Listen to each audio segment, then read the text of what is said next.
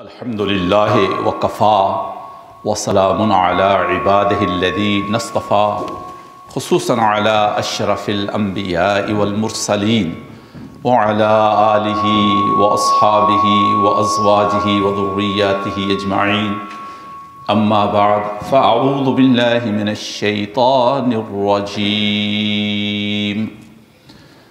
بسم الله الرحمن الرحيم وكذلك جعلناكم أمة وسطا لتكونوا شهداء على الناس وقال الله تعالى في مقام الآخر إنا جعلناكم شعوبا وقبائل لتعارفوا إن أكرمكم عند الله أتقاكم صدق الله مولانا العظيم وبلغنا رسوله النبي الكريم ونحن على ذلك لمن الشاهدين والشاكرين والحمد لله رب العالمين.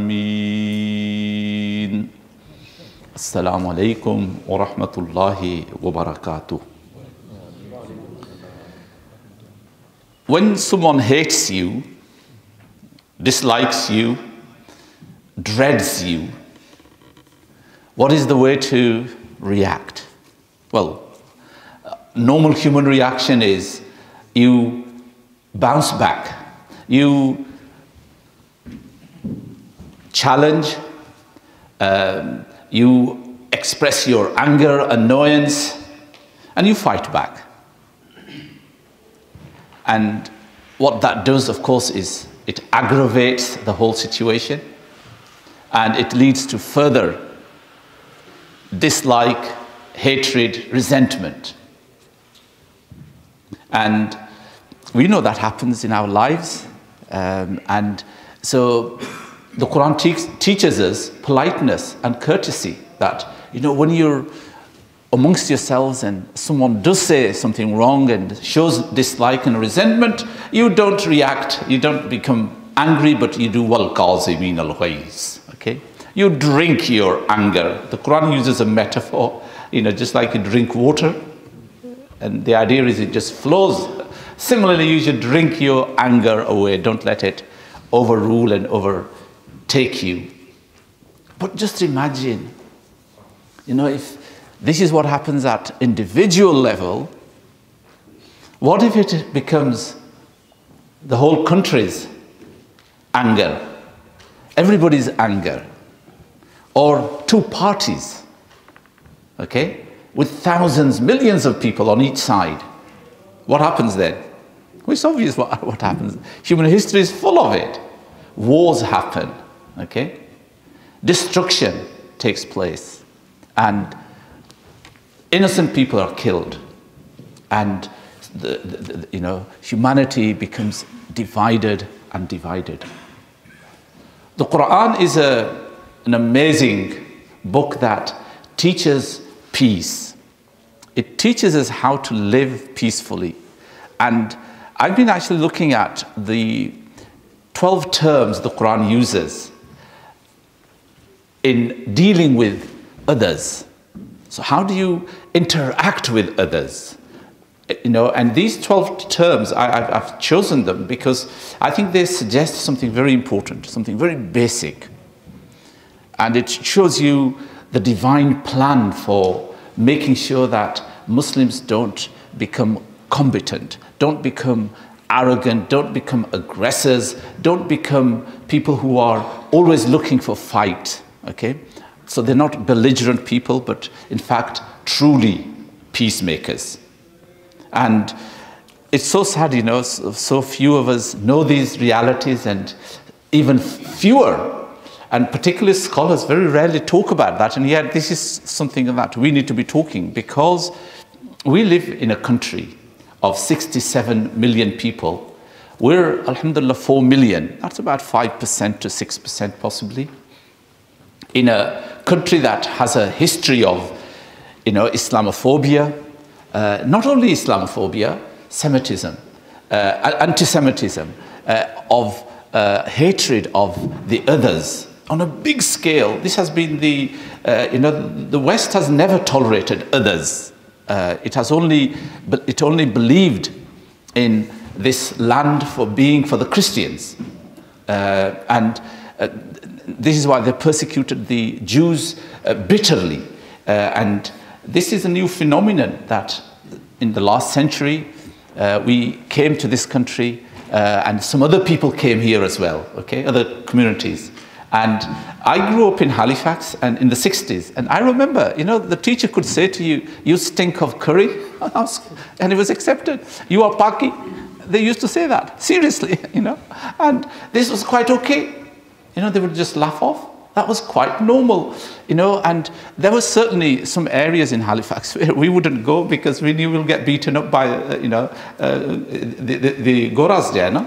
So that was we had that kind of, it was a severe, and of course that is when Enoch Powell made that terrible speech of rivers of blood, and in 1968. However, in 1976, when they passed the Race Relations Act, and then began to take race relations as very serious, that these people aren't here just for laborers for a few years, they're going to be here now, we need them. And there was a sense that they're going to be part of this society. This new law made it criminal to be racist, and although it wasn't working all that well, but it began to take, there was a seriousness about it. And so I think we have to give credit to this country as well, that they've done amazing work since then. And now there are certain institutions of the state that are working very hard in actually rooting out racism, Islamophobia, and hatred of the other. And it's really important to note that police, the army, the NHS are all working very hard. They've got a long way to go. Schools, colleges, nurseries, universities still have racism in them. Latest report by Professor Alison Scott. I worked with her for some time in Gloucestershire University. She did a report on the state of the Muslims and in universities, and of course it showed there is university students feel, 250,000 Muslim university students feel that there is racism and Islamophobia there as well. So in schools, of course, we know it, so they've got a long way to go. And we can actually give you lots of figures, and I've got those statistics, and we're going to do a big conference next Saturday. I'm going to be inviting you all online conference. It's really important, that we talk and we try to understand what this phenomenon is. I believe it can be tackled. I believe it can be actually, rooted out, to be honest, to a large extent, not entirely, but we can do. But the question is, what are we doing about it ourselves? And this is really important. When you heard last week that a very senior politician was, sacked because of her Muslimness. The person who sacked her told her, okay, look, your other members of the cabinet feel uncomfortable with your Muslimness. And if that isn't racism, if that is not Islamophobia, what is Islamophobia then? And so, you would tell me, some of you would be thinking, oh, this kind of incident happened about 1400 years ago in Sindh, and Muhammad bin Qasim was told, go and take revenge for it, okay, because a sister has been insulted, okay.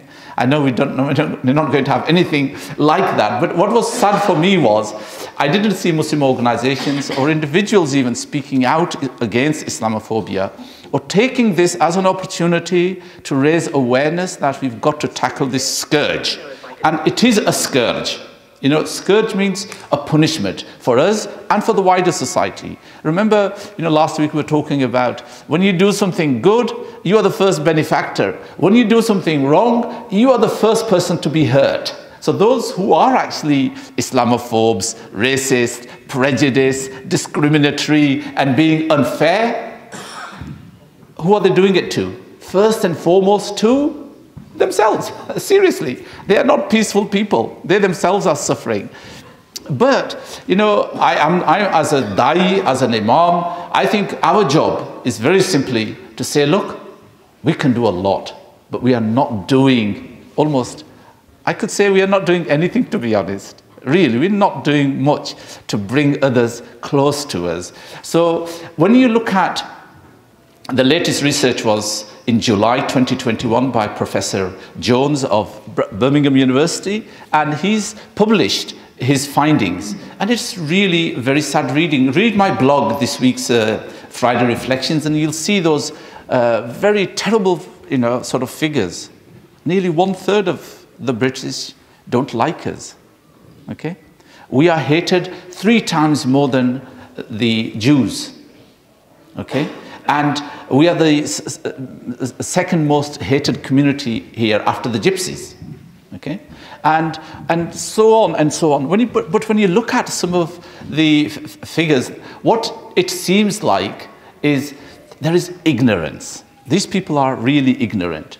And some of you know that we've been doing the Trust Building Forum for last 5 years, and a researcher was following us throughout this from Nottingham University, and they've published 2 papers to show that, you know, when we had a session with 30 or 40 non-Muslims in their workplace, and we talked with them for about 40 minutes about Islam, what happened?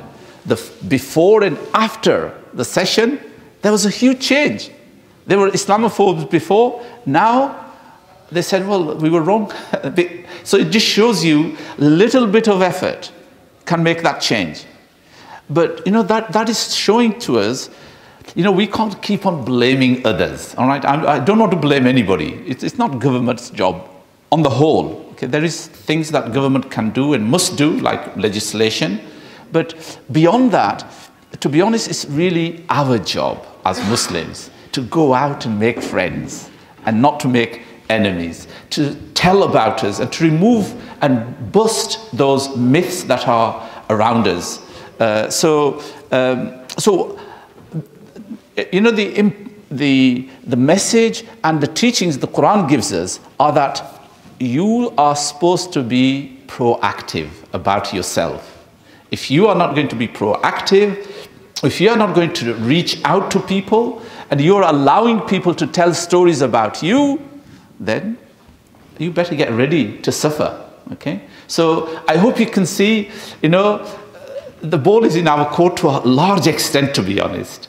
But it is a serious issue because, you know, that research found was that Muslims, people with Muslim names have 3 times higher chances of being rejected by employers. 3 times higher, okay?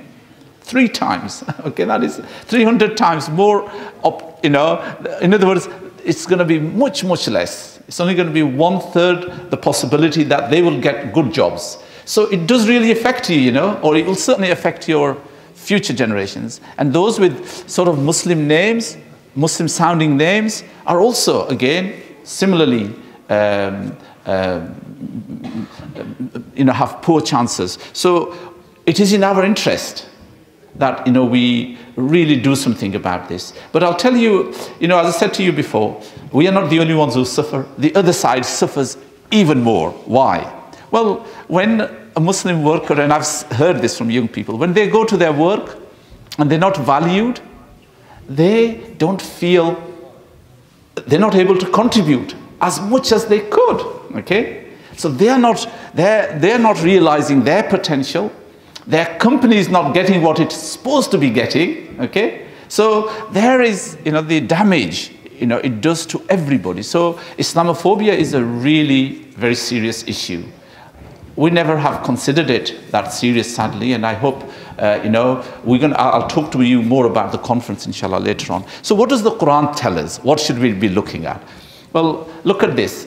Allah says, "Inna ja'alnakum shu'uban wa qaba'ila lita'arafu." You know, we made you into different tribes and into different races so that you may know one another. And further on in the next verse, it says that, you know, we created you. Inna khalaqnakum min dhakarin wa unsa. We created you from Adam and Eve. In other words, already telling us, you are really brothers and sisters in your humanity. Okay, so it begins from this very positive message of togetherness, of oneness. وَمَا كَانَ النَّاسُ إِلَّا أُمَّةً وَاحِدًا. Surah Yunus, Allah says that, you know, humanity was really one ummah. They were one community. We were one. فَاخْتَلَفُوا. Then they became divided. Okay. So, but the idea is there, you know, that, listen, we don't need to be looking like the, you know, the KK Klux guys or the right-wing people who don't regard others as part of the humanity, sadly, and somehow regard them as inferior. We don't have that kind of nonsense. We don't have that kind of wrong attitude against other human beings. We regard them as our brothers and sisters. So, and look at the Christians. How are they addressed in the Quran? Ya Ahlal Kitab, people of the book. Okay? And we are told you can eat their food and you can marry their women. You know, to bring and to bridge those you know, gaps there. No? So and then it says, وَكَذَلِكَ جَعَلْنَاكُمْ أُمَّةً وَسَطًا. We made you the moderate people, a moderate community. You are not extremists, okay? You don't go to the extreme of the right, you don't go to the extreme of the left, okay? You are in the middle, okay? And you know, this whole idea of ihsan. Last week we were talking about whatever you do for your own sake. Good or bad, it is for your own sake. Hal jazaa'ul ihsani illal ihsan. What is the reward of doing favors except goodness? What else can there be? That's it, you know, this is a, you know, very clear, encouraging us, motivating us that there is only one mission of a true believer, is to do ihsan to others. You know, I know, you know, there is Careless Osman, season 3, you know, and Atargul, you know, the Osmani great conquerors, you know. Well, I hope we're not in that mood and in that environment and in that age, okay? It's terrible, okay? That is not, I'll tell you, that is not Islamic either. I'll tell you, there is nothing Islamic about it. It is totally un-Islamic, you know, to hate, to fight, and to plot against one another. I'll leave that to the kings and the generals, okay? As an imam sitting on the mimbar of Muhammad sallallahu alaihi wasallam, you know, we have a job, very simple one. Spread peace and love, because Muhammad was وَمَا أَرْسَلْنَاكَ إِلَّا رَحْمَةً لِلْعَالَمِينَ, okay? So I'm not going to, you know, be the politician or the general. We are very simply the imams who are there to spread that message of love, of rahmah, of goodness, okay? And so so don't, you know, I wouldn't be copying any of that Careless Osman, or I think they're going to have another one, you know, of the Fateh who conquered the Turkey. I hope we don't, you know, think about too much about it, but, you know, it just shows you where the hatred comes from, the roots of that hatred, okay? It's not based in the deen, it is based in history. It is based on those generals and those empires, okay? And I don't know how many of those empires were Islamic, to be honest. Who can you say, were the Seljuks Islamic? Were the Turks Islamic? Were the Mughals? Kitne bade Islami ho se, eh? Kitne bade neek log se jaye na? You can't, the people who did dawah, the people who spread Islam were not these people. It was Khaja Mu'inuddin Chishti. Yes? It was the great Khaja of Naqshband who spread the deen, no? Okay? So it wasn't these great generals, you know, who some of us think that is totally the same mentality as the kafir mentality of hating, of subduing, and of conquering others, okay? It's not something, okay, you know, the Quran talks about وَالصُّلْحُ خَيْرٌ. I said to you, I've got 12 terms from the Quran which are encouraging us to communicate with others. And because we are not communicating with others, as a consequence, people don't understand us, or they misunderstand us. The media blows it up. Let's be honest, you know, the media is responsible. In fact, in one of those surveys, people said, 60% of them said, well, the media is telling us these things, and we just accept them. And so our job is really to, rectify this. And the only way we can do this is by communicating and doing this dawah. Ud'u ila sabili rabbika bil hikmati wal maw'izatil hasana. Invite to your Lord with wisdom and with good admonition and with good advice, peaceful advice there. No? But do what? Ud'u ila sabili rabbik. Invite them to the way of your Lord. Invite them to the Ottoman Empire, invite them to the Mughal Empire, invite them to the Seljuk Empire, invite them to Pakistani Empire. No. I hope you can already see how unpolitical the Quran is. And it's consistent in its approach. Can you see that? Ud'u ila sabili. Who do you do dawah to? Who do you invite? And what for? You invite them to the way of Allah. There's only one party. That is the party of Hizbullah, the Quran says. And in the party of Allah subhanahu wa ta'ala. Ulaika humul faizun. Ulaika humul ghalibun. They are the winners. They are the dominant. So another approach the Quran takes is وَتَعَاوَنُوا عَلَى الْبِرِّ وَالتَّقْوَى. Cooperate and collaborate in matters of goodness. So whenever we see anything good, we collaborate, we partner with them. And of course, that is why we are here. We work in this country and we work in those departments where there is good being done, whether it is the NHS, whether it is private sector, education. We are working there. For who? We are working there in order, we believe it is good. We are serving and we are getting money for it. Okay? وَتَعَاوَنُوا عَلَى الْبِرِّ وَالتَّقْوَى. And there is another very important concept the Quran gives of wilaya, okay? Friendship, okay? We are people who make friendships and not people who create hatred and mistrust. May Allah subhanahu wa ta'ala help us to understand, our responsibility of communicating with others that we are peace-loving people, okay? It's no good being peaceful. It's also important actually to talk and tell who we are. And inshallah, when we do that, the results are always positive, inshallah. May Allah subhanahu wa ta'ala help us to understand our responsibility. And, I brought this out, this verse. قُلْ يَا أَهْلَ الْكِتَابِ تَعَالَوْا إِلَىٰ قَلِمَةٍ سَوَاءٍ بَيْنَنَا وَبَيْنَكُمْ. Let's come to a common statement, okay? Isn't that a dawah to, let's work together. That is to the people of the book, okay? Let us, come together on a common state, kalimatin sawa, okay? That we worship none but Allah, okay? We ascribe no partners to Him, and none of us takes others beside God as our lords. If they turn away, say, witness our devotion is to Him, okay? So if they say no, we don't coerce, we don't force people. We leave to them. May Allah subhanahu wa ta'ala help us to appreciate, this very enlightened approach of Islam, the very open approach of the Quran, very just approach of the Quran, a loving and a caring approach of our deen. Wa akhiru da'wana anil hamdulillahi rabbil alamin.